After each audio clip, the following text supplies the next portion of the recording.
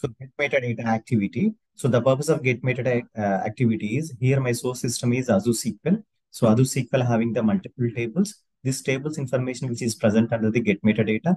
Under the get metadata activity, there is a one column is disabled. Here I have 6 tables. 5 tables are which is present in the my source system. That's why I just make it as 0.